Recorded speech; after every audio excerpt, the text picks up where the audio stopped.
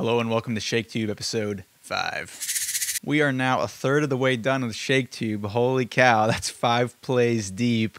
There's still 10 more to go, but that's a pretty good pace here. I actually thought with ShakeTube we'd be going in a chronological order, but this week we're looking at a play that happened previous to Julius Caesar. This happened around the mid-1590s as opposed to the late 1590s with Julius Caesar, but today we're talking about A Midsummer Night's Dream. Just kicking it right off here, I've absolutely loved all of the genre shifts that have been going on with all these Shakespeare plays. We've not only had the political dramas with Richard III, the look at a lot of psychological themes with Julius Caesar, or the tragic romance with Romeo and Juliet.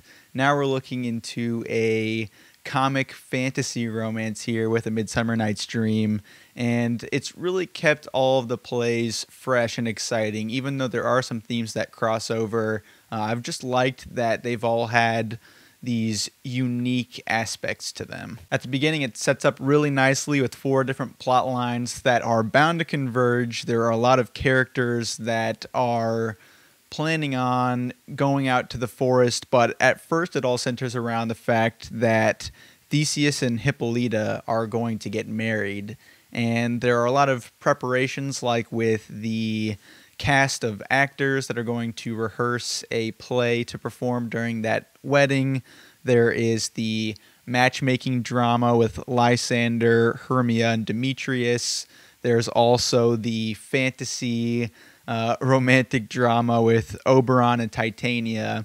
And it was really exciting at the beginning just to keep seeing them say that they were going to start to come together as far as their different plot lines. They all started saying they were going to go to the forest at various moments, and it just had me thinking, what mischief is going to come out of all of this planning? And all of these plot lines acted as a foundation that really held up this overall great atmosphere for the play. That was the thing that I probably liked the most about it, especially when you started getting into the middle of the play.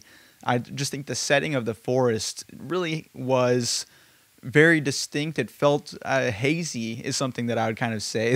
It just kind of added to the fact that this was looking into a lot more themes of fantasy. And there were a lot of mythological references, which of course happened in other plays, but here they were augmented from the fact that a lot of these myths were real in this particular story because there were already fantasy elements that were coming out.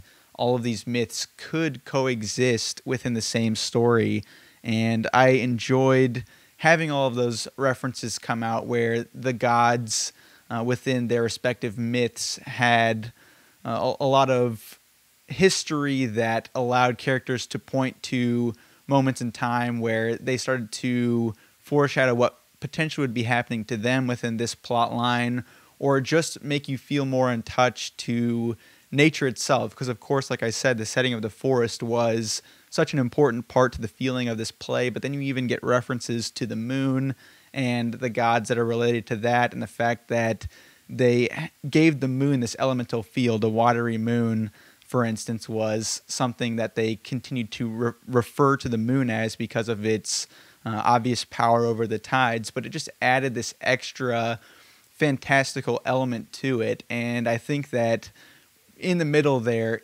it couldn't be beat. But unfortunately, as I got along, I didn't feel like a lot of that panned out in a satisfying way, but when I was in the middle, that was at a point where none of the plays had really created an atmosphere like that, and that was something that I really appreciated about A Midsummer Night's Dream. But it is funny seeing all the reference material that is cited. Shakespeare really had some obvious influences for his work.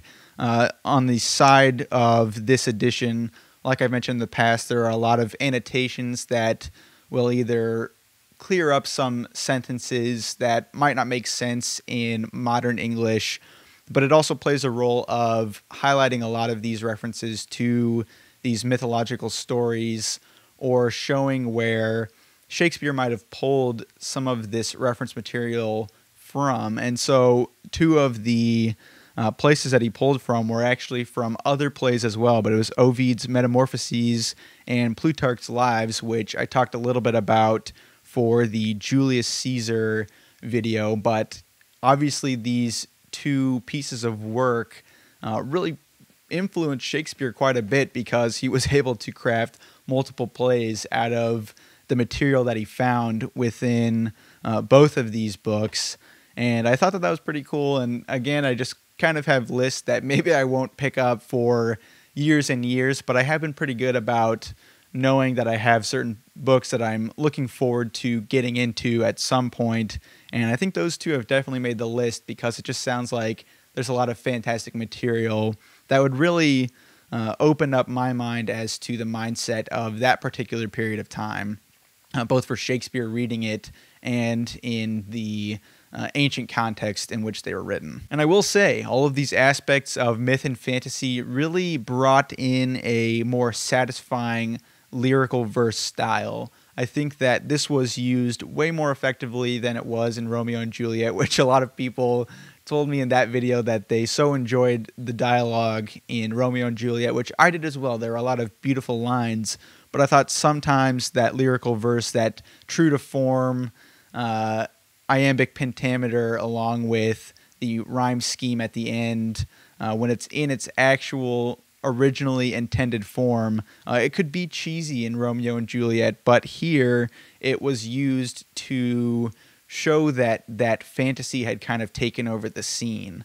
And in particular, with Robin Goodfellow, a lot of times with his monologues, it would break even from that perfect verse. Of course, when he was talking to Oberon, they would both kind of follow that lyrical verse style perfectly to a T, but when Robin was by himself and even creating more mischief, it broke down that formula of having the iambic pentameter with 10 syllables per line or approximately that, and made it even shorter, and it still had that rhyme scheme, but it just really added to this entire aspect of fantasy where every time you read it, you know that you were deep in it. And again, I thought that that really added to the atmosphere of the play overall, and just really do think that it was executed a lot better here than in a lot of moments in Romeo and Juliet. I stuttered there because I know people are attacking me for that. But overall, I just didn't laugh as much as I was expecting to, with this being a really famous comedy in Shakespeare's entire catalog. When it got most mischievous, even when the love triangle started to break down and they had Lysander and Demetrius going after Helena, and she started taking it as if they were playing a joke on her. I didn't find it that funny. I actually felt really bad for Helena because you could just feel her pain in that moment where even when things were going her way, how could it have been that way? Of course, there were otherworldly things going on to make that situation form in that way, but she just wasn't taking kindly to it. And even when it got to the end where she did end up getting her way, it didn't have a satisfying conclusion to that, especially because it didn't feel like it was something that was totally natural, and you didn't get any afterthought to that. It just kind of happened. Everybody watched the play at the end, and that was that. And of course, you could justify it with the monologue at the end with Robin Goodfellow basically telling you this whole thing could have been a dream. But I just don't think that there were a lot of funny moments. And even when it got to its peak, where I thought that that should have been the point where it would have been something that would have had me rolling or whatever, it just didn't quite do that. And so that's why I still really think that the atmosphere was overall the best thing. And I don't hold that against it. And I think that this is the case for a lot of plays. I've said this multiple times. If I saw it in person, sure, that might be a lot better because there would be a lot of physical comedy as well. You could tell that there were moments that were made to have that physical comedy, even with the actors, but with the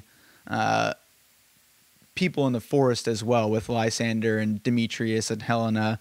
And so I will just wait to pass full judgment again until I can have a moment where maybe it's on YouTube, just kind of check it out for myself and see what happens there. But as it stands, the second play at the end really felt superfluous because a lot of what the story was building to kind of felt resolved already. And I know that it had to come back to the beginning where it comes to that initial marriage with Theseus and Hippolyta, but I just felt like it kind of dragged on after the fact, and it could have really done a lot more with that setting in the forest because there was so much magic that was going on at that time, and I just think that there was a lot of opportunity missed because that world was built up so well. And so I just think maybe if there were other interpretations, focusing on the forest and building up that world would be the way to go. But what do I know? I'm no Shakespeare. Or am I? Honestly, I don't even know if there are any other plays that are coming up for ShakeTube that have that fantasy vibe to them. But as it stands, despite my criticisms, as I've said a couple times in the video, the point where they were in the forest and a lot of the magic was coming together and a lot of the mythological references were coming together with the different creatures and everything, that was just an incredible part, and that was something that I lost myself in, and I think that that would be so amazing to see if it's done correctly. Like I said, it just kind of felt like it was this hazy dream. It felt like it was a forest that was kind of in a dusky blue setting, and I could just totally picture it even just reading the script here. And so I think that the fact that that was able to be created within this format without actually putting set pieces up, that just was an incredible thing. And so despite a lot of those criticisms, it was still absolutely a worthwhile play to read for that alone. I won't lie, there were parts that I did get kind of confused. For some reason, this seemed like it was the most difficult play for me to read so far. I know other people had harder times with some of the earlier plays. I had heard from a few people that Richard III was pretty confusing as well, but maybe it was because I was tired when I was reading on some of the nights this week, but I might have lost a couple moments, and so that would definitely be on me. And this deserves a reread because of that, but like I said, I think I will at least try to get on YouTube and look at a few productions just to see a few key scenes that I really enjoyed and see how that changes the experience overall. And I know that there are a couple sources online that I will be checking out just to make sure I have everything pretty clear. But that's about it for A Midsummer Night's Dream. I think there will be a lot of dissenters in the crowd. There were a few people that said that A Midsummer Night's Dream was their favorite Shakespeare play, and I can see why for sure. But I think that there were still others that have topped the list for me so far, and I have decided now that I've committed to this, now that I am over a third of the way through ShakeTube, at the end I'm planning on doing a personal ranking of all of the 15 plays that we'll be reading, which I think will be pretty tough and will be a controversial video. I can definitely see that, but I think it'll be a lot of fun to really wrap it up at the end. So that does it for A Midsummer Night's Dream. Next week we are looking at The Merchant of Venice, and be on the lookout at the beginning of next week. I have a request video coming up for some suggestions for something I'll be doing in October. It has a pretty obnoxious name, and I'm excited to just chat a little bit more about that at that time. But thanks for checking out another episode of ShakeTube. See you next week.